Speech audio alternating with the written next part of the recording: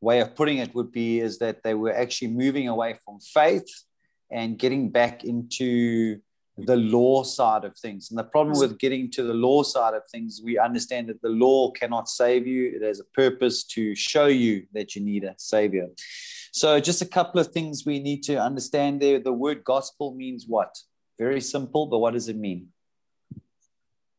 Good news. Good news, absolutely. So do you think it's good news? I mean, this is what Paul is really marveling at. When you receive grace and you understand that you only saved by faith in Christ, to then say, okay, well, let's leave all that and go back to works. Let's try to work our way to salvation. That's not good news. It's actually quite bad news. I mean, if we are forced to try to please God in ourselves again, it cannot be good news. Why is grace? Why is the new covenant good news?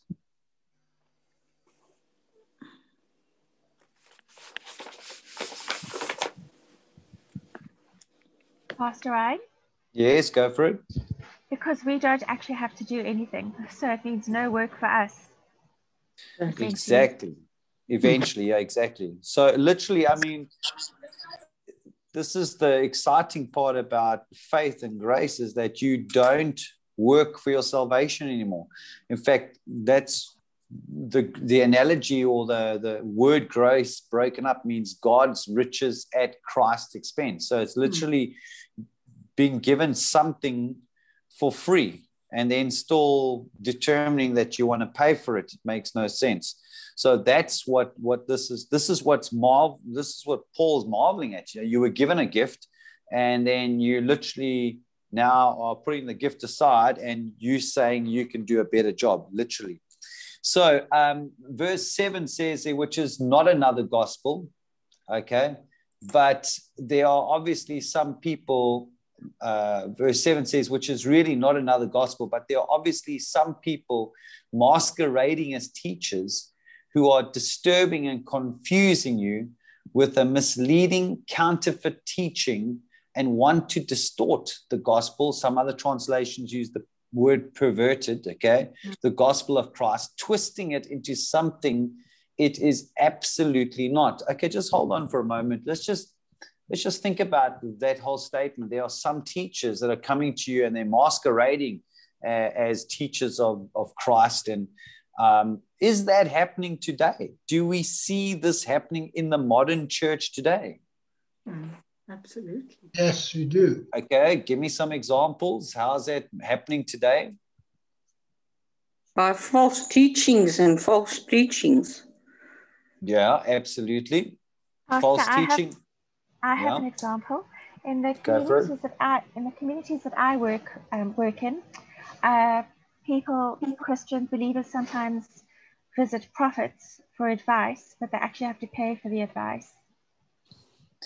Yeah, that's right. So, I mean, it's amazing. We live in this modern world. We have access to some of the greatest preachers on earth, yet somehow people find false teachers very alluring. I mean, the amount of cults that operate all over the world. And let me just say, probably even in our area, you'll probably find some cults operate in our area. It's amazing how people move away from, I'm going to use the word now, and I really want you to understand what I'm saying, a simple gospel, to something that is totally confusing and never achievable. Why do you think people are always looking to find a way to try and please God in their own strength? Can someone help me with that? Why do you think that, I mean, if you look at the prophet, like the false prophets, if you look at some of the cults out there, you have cult leaders that convince, for example, married women that they need to be married to the prophet. Leave your husband and be married to me. You have one guy that has like 10, 20 wives, fathers, 50, 60 children. How is it possible that someone can really just give up their whole life while the gospel is actually simple? Can someone help me with that? Help me understand how this is possible. I think people want guidance in their lives. And if you're not getting the revelation that Jesus is not only our Savior, but through the Holy Spirit, he leads us as a good shepherd and he guides us. If you haven't got that revelation, you're going to look to a human person for that guidance. And sometimes that human person is a wolf in sheep's clothing. It could be a person who preaches a law all the time, as we've mentioned, and then you are full of fear.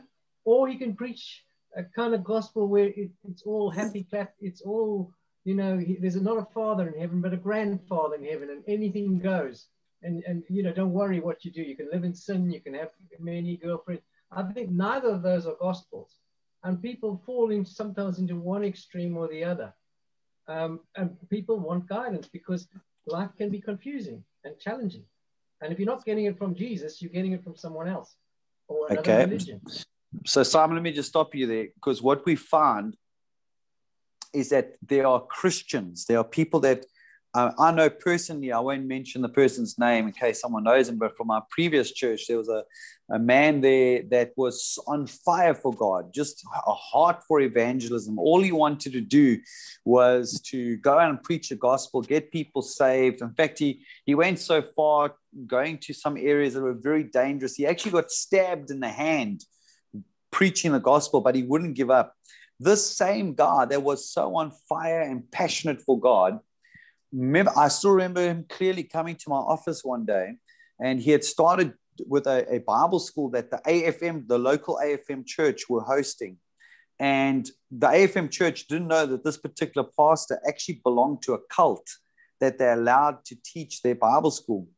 And what they believed was in the teaching of I'm just going to use it, I don't want to go into the whole detail, but a teaching where only white people would go to heaven. They believed in a teaching called the Lost 10 Tribes of Israel. And so what happened was only these 10 tribes were the called out ones. And the amazing part about their teaching was the 10 tribes were the British, were the Afrikaners, were the American nation. It was the Australian nation. Amazing how they came up with this. Here's a guy that was sold out for Jesus, and all of a sudden gets pulled into this. My question is, just like what Paul, now we need to, I'm telling you all this for a reason, because I want you to understand what Paul is dealing with. We think it's just a law grace thing. No, we're talking about people that had an interaction with Paul himself, one of the greatest biblical teachers that there ever has been besides Jesus Christ, okay? 2/3 of the New Testament is written by this man. Yet here's a church in Galatia, in a, I don't know how long it took, but in a short time, they literally went back to the law. So here's Trevor Barnes, another guy that I knew, who also decided to leave the faith to go to something that was so warped. Why do you think that takes place? Pastor, could it Yes. be pride? Could it be personal pride? It's got a part to play, definitely. I'll explain why I agree with you later. Who else? Pastor, maybe it's got something to do with maturity and not growing, and then like something like that. Absolutely, a big part to play in that too. I'll explain why I agree with you a little bit later as well. Anyone else want to give it a go? Well, I think that the Judaizers perhaps thought that they owned Jesus because Jesus was a Jew or is a Jew. That was part of their teaching. They thought, well, if anybody was going to believe in him, they had to be a Jew. Exactly. And that's where the whole circumcision and all the rest of it stems from, I think. And that, Chris, by the way, was the teaching of the day. The teaching of that day was, well, Jesus was a Jew first. Remember, that's what they taught. Okay, so here's the two reasons why. And Galatians fell into this, okay? And plus everyone else that ever falls away from the gospel. There's two reasons why. One, enticing words. You see, here's the problem. You can be an eloquent speaker, an eloquent teacher, and you can be able to speak amazingly, quote scriptures, and you can sound, here's the problem, very spiritual and very confusing. And this is where I agree with where it comes to pride, you see, because what these eloquent speakers do, they speak to your pride and actually convince you that you can actually please God in your own strength. And so they'll come up with all these crazy ideas. You got to pay, like Sarah said, you got to pay something, you got to give something, you got to do something to get something. That is only pride, because we are taught as human beings, come on, from young, all of us, we agree with this. We are taught nothing for nothing. All right. We are taught from small. If you're good, you get rewarded. If you're bad, you get punished, which is not incorrect. I'm not saying that's bad. Don't get me wrong, but understand the teaching from young all the way through. Now you have a gospel that tells you you don't work for it. You don't earn it. You don't deserve it. It is paid for in full by Jesus. All you got to do is actually believe. It's too easy for us because we want our part. So here's the problem. In Galatia and in the modern world, the Judaizers were eloquent in their speech. They could quote scriptures, yet they warped the truth. That's why Paul actually says, it's not another gospel. It's actually a lie. There's no good news then. So that's the first thing. The second reason why people fall into cults is because of a supernatural element to people's lives. Now, we as human beings, I've said it before, we've actually been created for the supernatural. Why I am convinced, and I know I'm right by this teaching, is because the Bible says we are made in God's image. God is what? He is spirit. You and I are spiritual beings. We possess a body. We live in a body, should I say? Okay, and we possess a soul, but we are spiritual beings. That's why we are eternal. When you die, you are going to live forever, either in heaven or in hell. That's the reality. So we are spiritual beings. And so some of the cults out there, they use, and the next verse we're going to read is going to prove it to you. There's a supernatural element, but you got to understand, demons, the devil can also operate in the supernatural.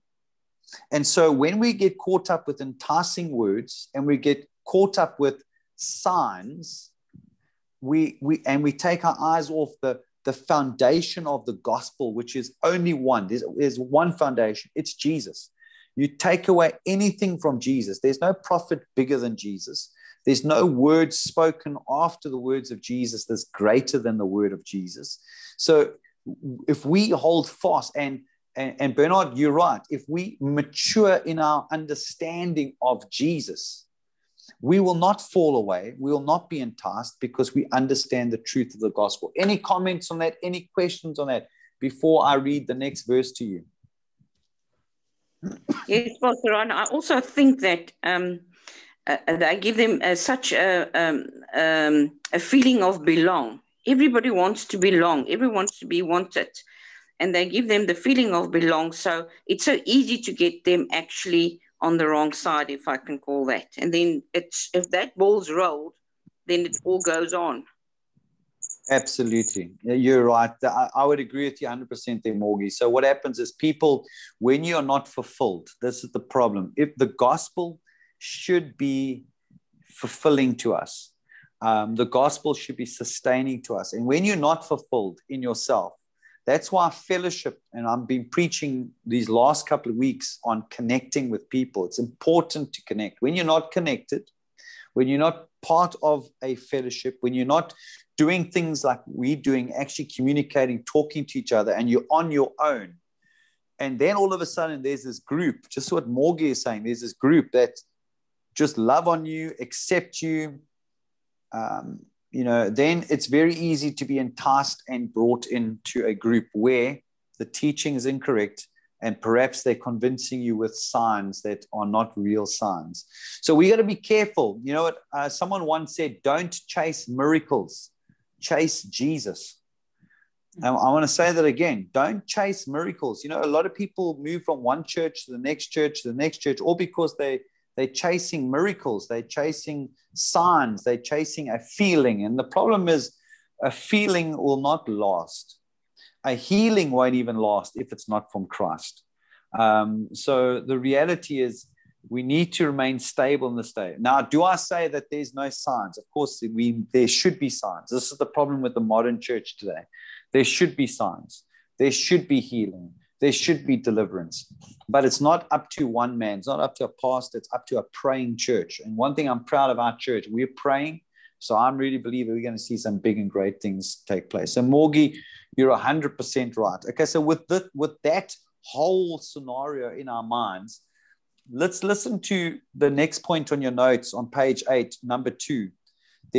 Says this: a repeated condemnation against anyone, and listen to the brackets, a man, apostle, or angel who would preach a different gospel than what they have already received. Verses 8 and 9. Let's read it together. I'm going to first read from the King James Version, then I'll read from the Amplified Version. So King James says this, verses 8 and 9. But though we, speaking of the apostles, okay, or an angel from heaven, listen to the words, it's very strong, or an angel from heaven, preach any other gospel unto you than which we have preached unto you, let him be, listen to this very strong word in the King James, accursed. As we have said before, and say so now again, if any man preach another gospel unto you other than you have received, let him be accursed. Now hold on. Did you notice there's a repetition there? Did you notice that? Now listen, I want to teach you something. If the Bible repeats itself, it's big. It's something important. In other words, the author is really trying to get a point across. It's like I'm a public speaker. Anyone who's ever done public speaking before will tell you, if you want to drive home a point, you must repeat it. Can you just see what Paul did there? What did he do? He repeated himself. He made sure that everyone knows certain facts. Listen to the Amplified Version of verses 8 and 9. But even if we or an angel from heaven should preach to you a gospel contrary to which we originally preached to you, let him be condemned to destruction. As we have said before, so I now say again, if anyone is preaching to you a gospel different from that which you have received from us, let him be condemned and to destruction. Okay, so here's the thing. This is Paul saying what's happening with the church in Galatia is so important that they get their lives back on track. Because if you preach a gospel that is pointing away from the gospel, you're in big trouble, both ends. Okay, think about the word angel. Even if an angel comes, what is Paul trying to highlight to us? Anyone, can you help me? Anyone? Why would he specifically speak about even if an angel comes to you? It's not the speaker that's important, sorry, it's the scripture that matters. Absolutely, it's the scripture and not the speaker. But what do angels represent?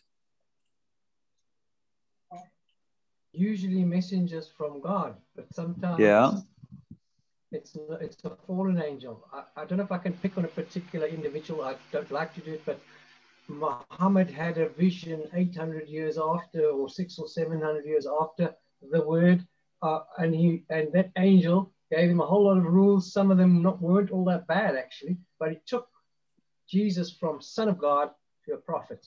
So I cannot believe that angel was bringing good news to Muhammad. And I'm not wishing all Muslims. There's some nice guys out there, but the foundation is wrong. Absolutely. What else do angels represent? Yes? I think angels are or were understood to be God's messengers. Yes. You're all 100% right. Definitely God's messengers. But let me lead you in my question. Were they normal or were they supernatural? Okay, so this is what Paul's trying. We need to catch this.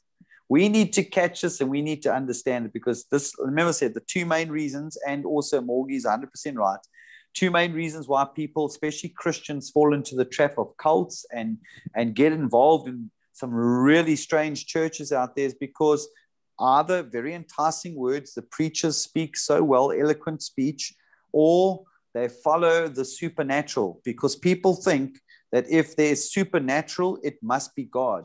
Now, I'm not against supernatural, and I must clarify that. So please understand, I believe in the supernatural. I've experienced the supernatural. I've seen God move in a church. My church, my previous church I came from, we had about 400 or 500 people in that particular service. And let me just tell you, a preacher came, never prayed for one person, just prayed a corporate prayer. And I'll be honest with you, the entire church were on their knees. Some had fallen, but every person was on the ground because God's presence was so tangible. I know that was real. And what I love about it, the fruit afterward was amazing. You had husbands reconciling with wives. You had people healed. It was powerful. Okay. So I believe in the supernatural, but we do not chase signs. We don't chase wonders. We don't chase miracles. Because if you do that, let me give you an illustration of what you're doing. If I want to get to Durban and I'm driving to Durban and I see a sign that says Durban 500 kilometers, do you know that sign is not Durban? It's supposed to point me in the right direction to Durban. The church, when they see a sign, they stop at the sign, and a lot of Christians worship the signs instead of being directed to Jesus. And this is where it becomes very dangerous. So if we look at Paul's situation, Paul's a little bit different to a supernatural element. Paul is dealing more with a theological teaching. So the teachers were very profound in their words. They were quoting scriptures. But I need to highlight to us that not only do people fall for a manipulation of scriptures, but people today in our world are falling for the chasing of signs, and that can be dangerous. Does anyone disagree with me or want to add something to what I've just said? Okay, so everyone happy with that? You're not? Yes, go, Simon. While you were speaking, I was thinking of Jesus when he was feeding the 5,000 and giving them the bread. But the bread they had was a manna or a physical bread. And they really followed him, many of them, the majority, not because they wanted him, the living bread, but because they saw this man can do amazing things. So their motive in many cases was not right. And he pointed it out to them, particularly to the leaders, that he was talking about the bread from life, bread of heaven in John, and him being that bread. And people were just totally taken by his miracles. But the same people turned against him, so, not long after that. And that's the problem. You're so right. If you chase the miracle and you're only serving God because of the miracle, you will abandon your faith quickly, because just like Jesus experienced, people were following him because they thought he was just this miracle man. He would bring healing, deliverance, and all that, and which is important. Don't get me wrong. It's great. I'm going to say it again. I'm not against that. Christian, will you mute yourself there, my bro, please, if you can? Excuse me? Thank you. Will you just mute yourself? You're coming through loud. Thanks, Christian. So that's the thing. We can't just follow the signs. Yes, Mark, you want to go for it? Satan also masquerades sometimes as an angel of light.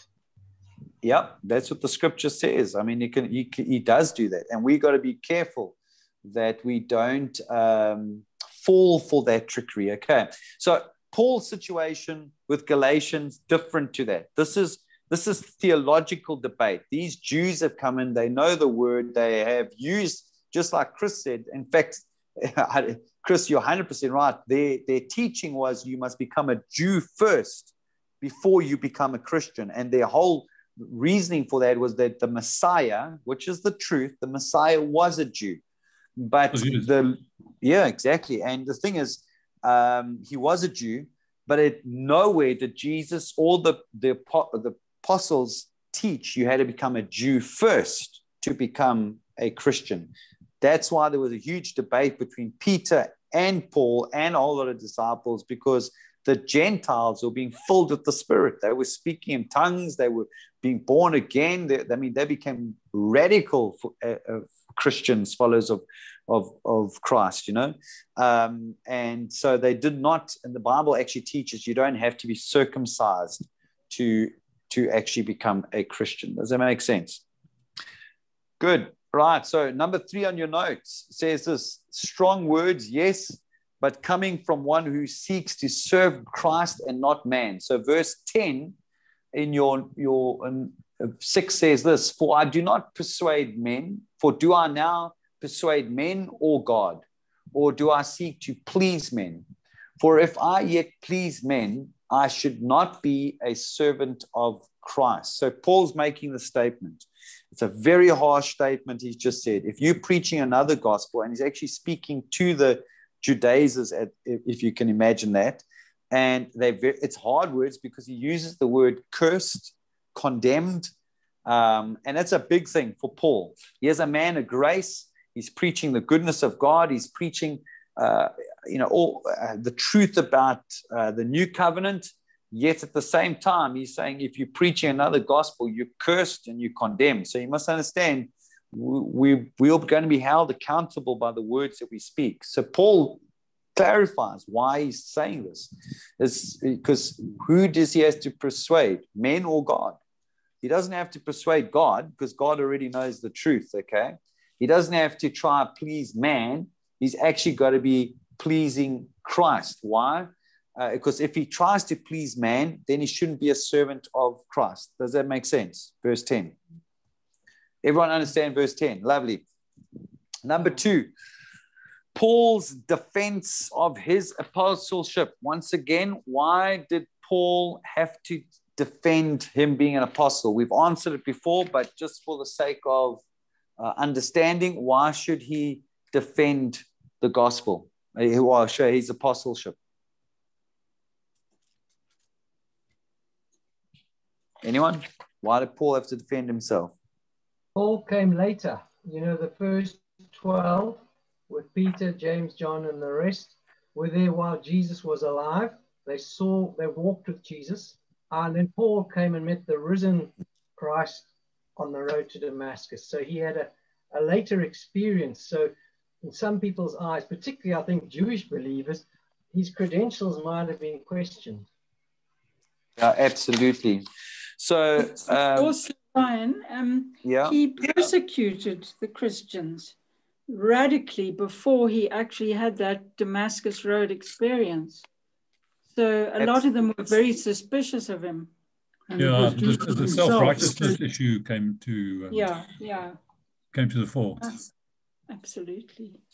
Yeah, absolutely. So the reality is that they would have challenged his authority, and this is a problem even in today's world. A lot of people want to challenge authority, so they would challenge his authority in terms of preaching the word. They would have also used examples like this.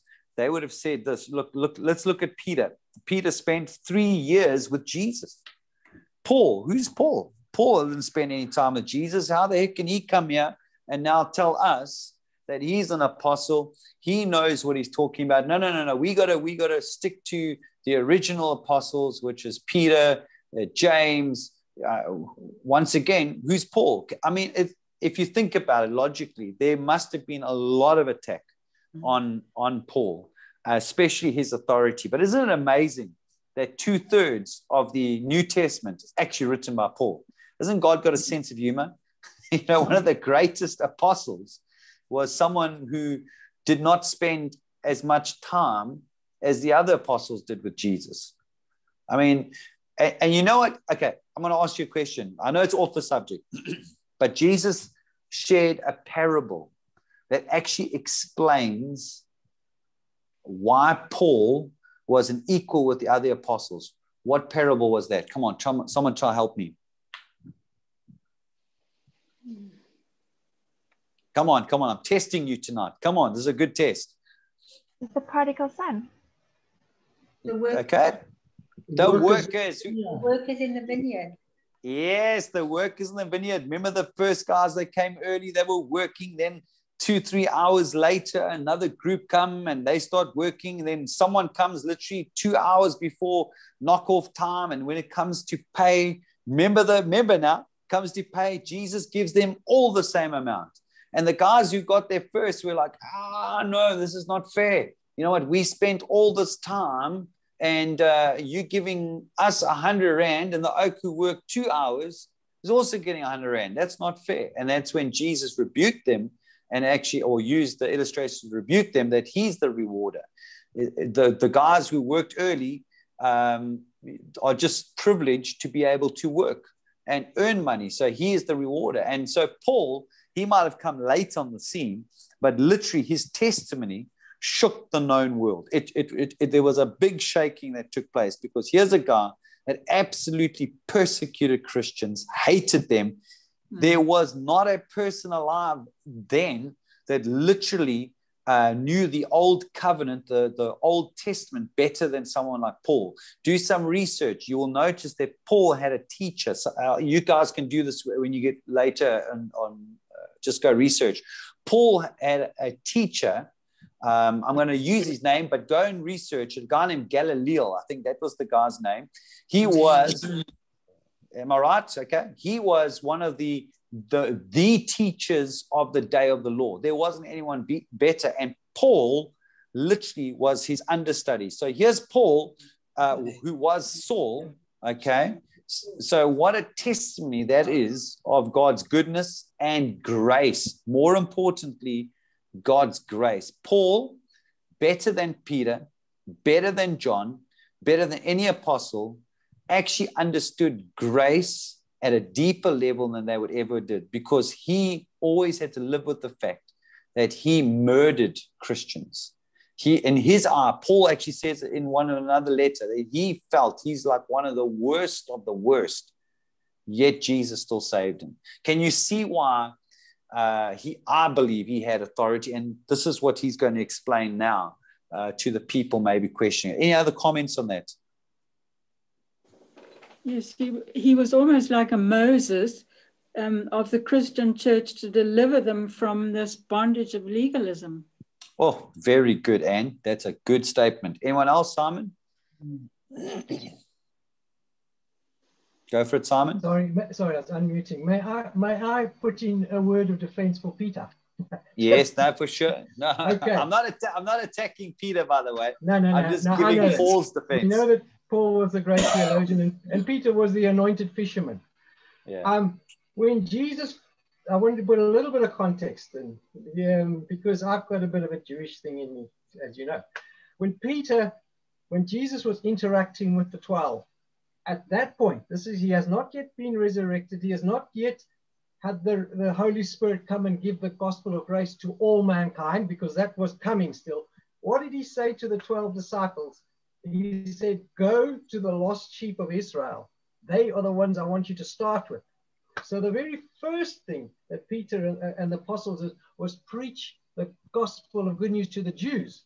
Later we know everything changed. So Peter had a certain historical perspective, and it took time for that to change, because he was a good Jew, he kept kosher, and he said, oh, he eaten unclean food. He needed to change his mind. And remember, he wasn't a theologian, he was just a highly anointed fisherman. So that's right. I do have I have a love for Peter.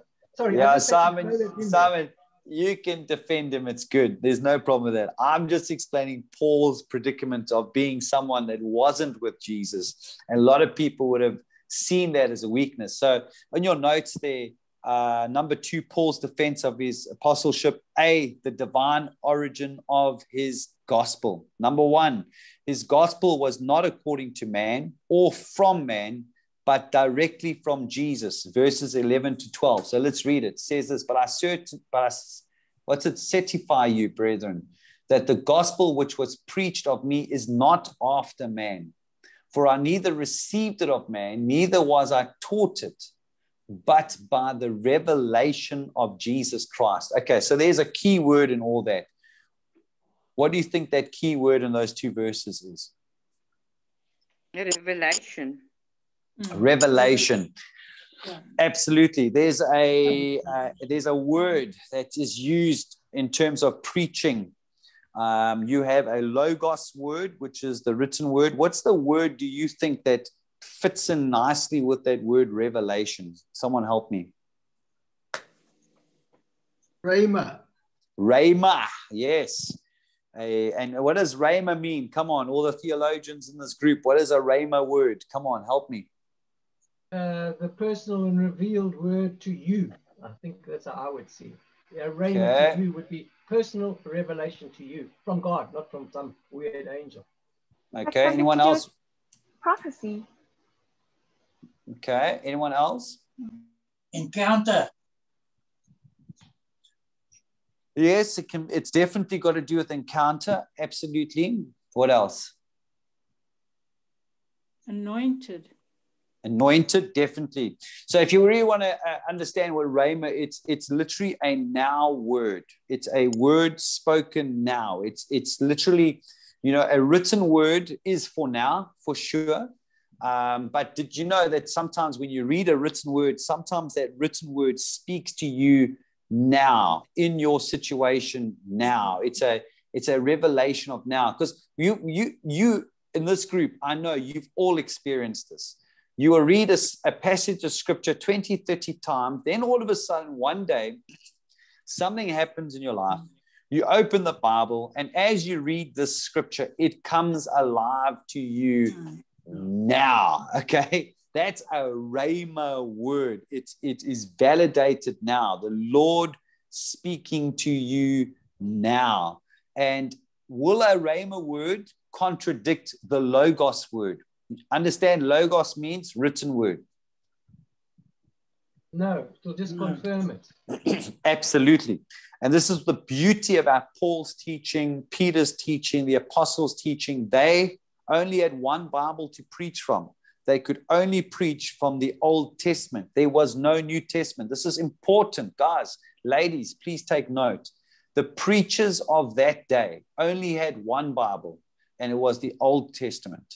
Yet they preached a gospel that touched and changed the whole world because of a rhema word, a word that was for now. When I talk about now, it's when they were preaching, it was a now word. Often they would preach, quote Old Testament scriptures, and even the theologians of the day, the Jewish theologians of the day, could not answer the questions. They couldn't contradict the word that they spoke, because the rhema word is often a spirit-filled word.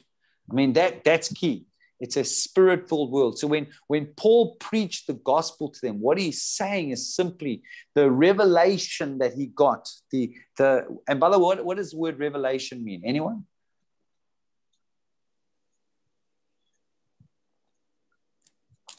Unveiling.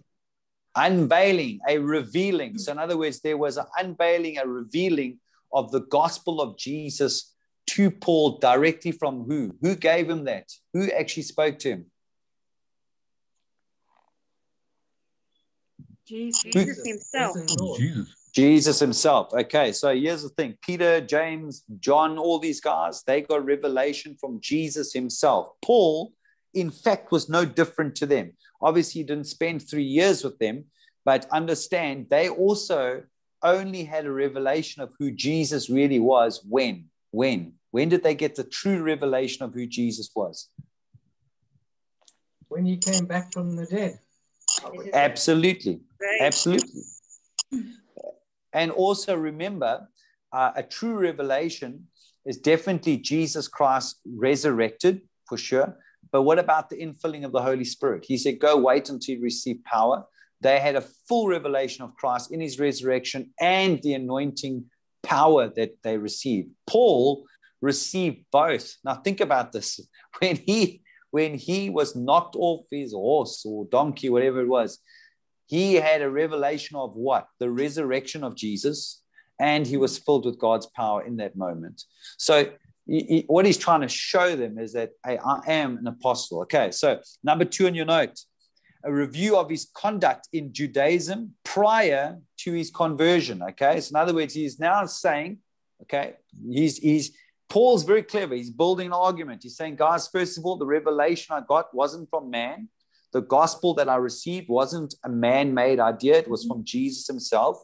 Okay, and then all of a sudden he's now, but let me tell you some of my credentials. So verse 13 and 14, King James says this: for you have heard of my conversion in times past in the Jews' religion, how that beyond measure I persecuted the church of God and wasted it, and profited in the Jews' religion above many my equals in my own nation, being more exceedingly zealous of the tradition of my fathers. In other words, what he's saying to these guys that have been convinced to go back to the law, Paul is saying, above everyone else, guys, I was more zealous for the law than you. Very important. Understand, listen to what he's saying to the guys. When it comes to law, I was far ahead of you. I was more zealous. I was more excited. I had more passion. I had more drive.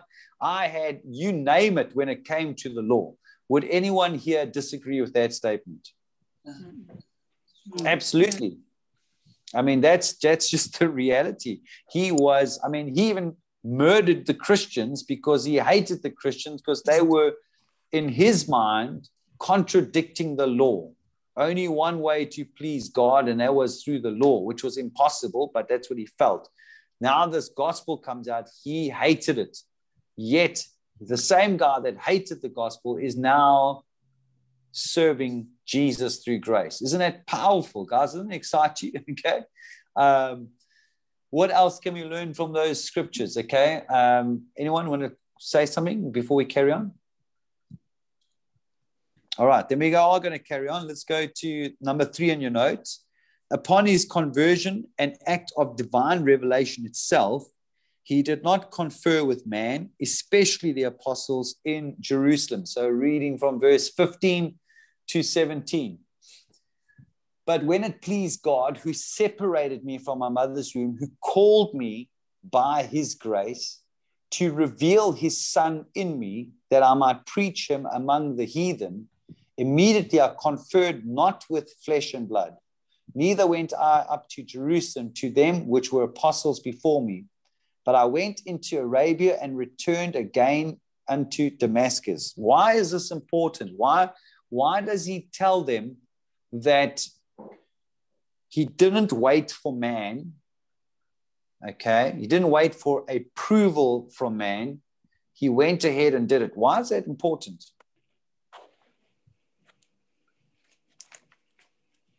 Anyone? I think it's also it is to really show that he really had that encounter with the Lord. And he's speaking out of what he actually experienced. It wasn't by hearsay in Jerusalem. It's what he really experienced. So it's out of his real heart, and he believed that he was called since the beginning of time. It wasn't just for then, but since the beginning of time. Absolutely. Good. Yes. I agree with Morgan, and I also think that he's stressing that he's on the authority, supernatural authority. That's the authority on which he is speaking to them. He's definitely doing that. Yeah. What else? All right, catch this, understand this. Paul preached the gospel, okay? The gospel. Let's not focus on who he was preaching to. Leave the Gentiles out for a moment, just for a moment, okay? But he preached a gospel that Peter, James, John, every apostle would have been 100% in agreement with. Yet, he was not taught by any of those apostles. Understand what he's doing. Understand where he's coming from. I went to Bible school. I studied. I had a pastoral father figure over me that trained me in the ministry. I had someone that spoke into my life, etc., etc., etc. Paul, who did he have when he was Saul? Anyone? Nobody. He had no one. He had no one. Yes, go, Chris. I think, yeah. The point is that those apostles were taught by Jesus himself. Yes. And Paul, at the time these guys were being taught, Paul was totally 180 degrees against the whole issue, against the whole philosophy. So when Paul was converted, the revelation, first of all, came from Jesus himself. Yep. And so I imagine that the disciples couldn't understand why Paul didn't come to them to be taught what Jesus, because they were witnesses. Absolutely. Why he didn't come back to them? He went off into the bundu for X a number of years. And those disciples didn't understand that he was in fact being taught by Jesus himself in terms of what they were doing. But exactly. That's why they were espousing the same gospel. Yeah, exactly. And the apostles together. Exactly. And that was the point. So the point that he's making is that, guys, I didn't go to the apostles first. I didn't go to Jerusalem first. Yeah. Okay. I started preaching this gospel, which is the exact, now this is the miracle part. And we got to catch this. We actually got to understand this. Here's the miracle part about Saul, who became Paul. He didn't spend 3 years receiving from Jesus. He wasn't in the upper room when they were filled with the Holy Spirit. He didn't go and particularly listen to the preaching of the gospel. In fact, he fought against it. The Jewish culture of the day, and Simon, you will back me up on this, when Jews went to the synagogue and someone started preaching something contrary to what you believe, you would shout them down. You would literally stand up and shout. So Paul, you must understand, he didn't have a heart that was open to the gospel, or should I say Saul, never had a heart that was open to the gospel. All he wanted to do was fight it, okay? So he never really listened to it. Let's be honest. You don't really listen when you want to fight something. So Paul is highlighting the fact, hey guys, the very fact that I wasn't trained by the apostles, the very fact that I wasn't under Jesus' earthly ministry, yet I'm able to preach with pure revelation, should show you that what I have received is, in fact, directly from Jesus. Can you see the argument? Can you see how he's speaking to these Galatians whose mind is being warped by Jewish teachers? Can you see what he's doing? That's important. Okay, so we're going to end off there. If there's any other questions, please ask now before we close. Is everyone happy? Yes. Okay, go Anne, you first, then Bernard. Henry. When Saul was had that revelation, thrown off his horse, blinded, and he went into the wilderness, mind must have been in turmoil. Absolutely. Now what's going on? And he had to have that time alone to talk to God and to say, what's going on, Lord? What must I do? And the revelations given to him by God through that period in the wilderness in Arabia set him up for ministry. Absolutely. Who was his teacher? Holy Spirit. Jesus actually said that. He taught that I will leave you another comforter and he will teach you all things pertaining to the kingdom. So that was his teacher. Okay, Bernard, you were going to say? No, it's just like thinking about the point of like Paul, when he got like saved, he didn't like go look for other things like the Galatians are looking now for other things. Yeah, something exactly. Like he was totally fulfilled with the gospel. Exactly. And they should be totally fulfilled with the gospel. Anyone else? Brilliant. Okay. Well, thank you everyone for this wonderful, wonderful evening. Sorry it took long to get online. I hope I didn't lose some people in the beginning. I had